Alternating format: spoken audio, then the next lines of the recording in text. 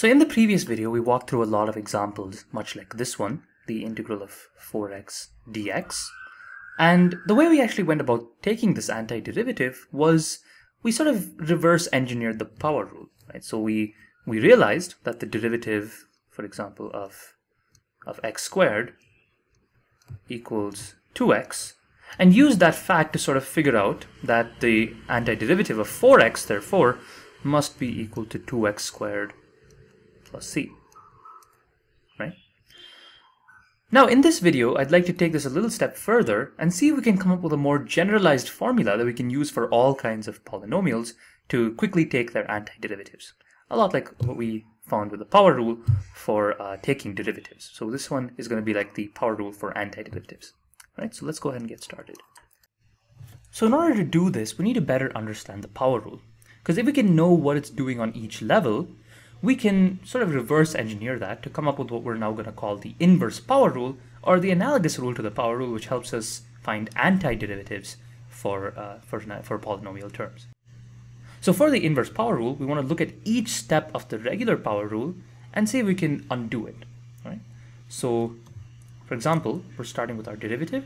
Now the first thing we're doing in the power rule is subtracting 1 from the exponent. So to counteract that, the inverse power rule, the first step is going to be to add 1 to the exponent, right? Likewise, the next thing is we have to multiply by the exponent in the regular power rule. So with the inverse power rule, we're going to divide by the exponent, right? And if we do this, that should, in theory, give us our original function plus c. So let's go through these steps. So the first thing, we're going to go ahead and use just some general polynomial x to the a. So if we add 1 to the exponent, what will that give us? That'll give us x to the a plus 1. And then if we divide by the exponent, that'll give us x to the a plus 1 over a plus 1. And then we just tag on a plus c here.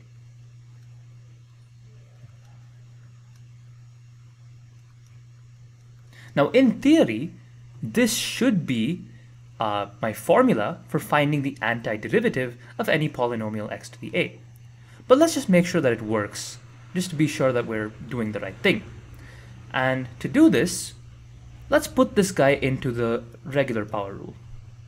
I'm going to take this guy and put him into the regular power rule. Because remember, the antiderivative directly undoes the derivative, right? They're both kind of inverses. So if I've done this right, what I get out of this end should be x to the a. So let's do that and just make sure. So if I if I go through the power rule, right, the first step is to multiply by the exponent. So what we're going to have, we'll have x to the a plus 1 over a plus 1, right? And we can just ignore the plus c for now. But we're going to have this times a plus 1, right? And as you can see here, this a plus 1 and that a plus 1 are going to cancel. So we're just left with a x to the a plus 1. Then we subtract 1 from the exponent. So we have x to the a plus 1 minus 1, right? So that just gives us x to the a. And that right there will be our final derivative. And that exactly matches what we start with over here. So that tells us that we've done the right, our approach is right. And so this guy right here is indeed our formula, so to say, for finding the antiderivative of polynomials, right? It's our inverse power rule, which does exactly what the power rule does, but it finds antiderivatives. So that right there is the formula we've got here. So we take the antiderivative of x to the a, we end up with this nice formula here. So let's see if we can apply this with a quick example. So here's our example here. We have the antiderivative of 10x squared minus the square root of x over 1 over x cubed. Now what might be daunting is that these two terms at the end here don't really look like polynomials, right? And they're technically maybe a little bit different from the conventional polynomial, but you might remember that we can actually rewrite them as follows. We can rewrite this entire thing as, for example, square root of x becomes x to the 1/2, and 1 over x cubed becomes x to the minus 3 dx. Now that looks like a lot more like something we could apply our formula to, right? So let's go ahead and do this. So for the first term there, we have 10x squared So we're going to add 1, divide by what's left. So we have 10x, 2 plus 1 is 3. And then we divide by the 3 minus x to the 1/2 there. Well, that becomes 1/2 plus 1 is 3/2. So we have x to the 3/2.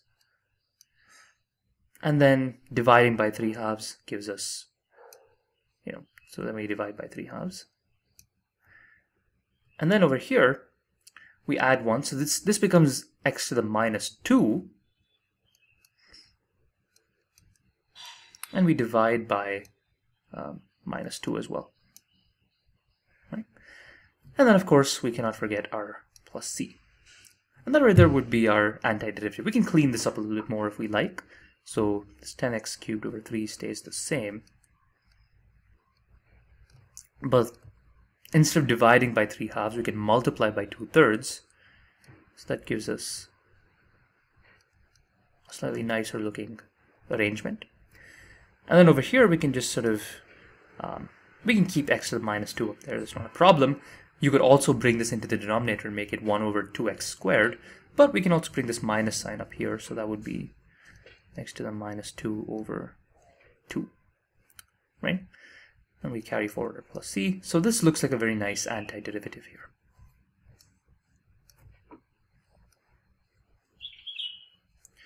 But really quickly, how could we check that this in fact is the correct answer?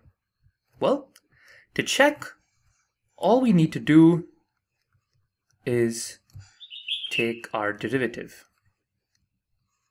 A very straightforward process of just taking a quick derivative here. So let's go ahead and check that answer. So if we do this, we'll end up with, well, if we have this here, well, taking the power rule, we'd have to multiply by 3, so it'll cancel with this 3 in the denominator, leaving us with just 10x squared. The 3/2 multiplied by 2/3 just gives us 1, and then we subtract 1 from 3/2, so we're just left with x to the 1/2. And then last but not least, when we multiply by -2, we make this positive, make this a plus instead of a minus, and this 2 in the denominator cancels out, so we're left with x to the -3. And the c, of course, because the derivative of c is 0, we just end up with the c just goes away. So this is what we're left with. And as it turns out, this perfectly matches what we have over here. So we have a correct answer. So that'll be the end of this video. I hope you found it helpful. In the next videos, we'll go a little bit more into some more advanced antidifferentiation and we'll take a few more integrals there. If you found this video helpful, please do like, share, subscribe, leave a comment, and check out some other videos. See you next time!